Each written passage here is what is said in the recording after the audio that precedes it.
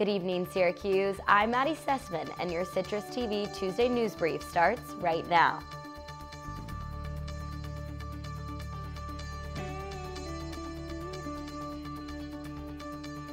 If you are a Syracuse University student, there are tacos in your future, lots of them.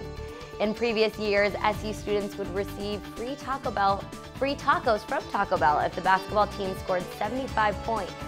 This season, the team only needs to hit 70 points to get taco time.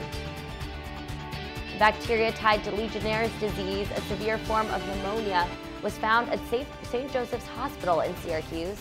The State Health Department found strains of the bacteria in 2 sinks and in 1 ice machine. 2 patients have already been infected while in the hospital. Officials at St. Joseph's are taking measures to ensure that no other patients or staff get sick. A new report from Common Sense Media shows that teens spend an average of 9 hours per day on entertainment media sites such as social media, music, and video games. For some teens, this means more time in front of screens than sleeping even.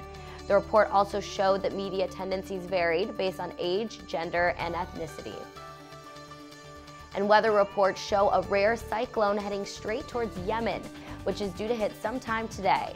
Cyclone Chapala will be the first major storm to hit Yemen since 1945. Yemen is projected to get 5 to 10 inches of rain and record high winds. Officials are urging citizens to stay indoors for safety.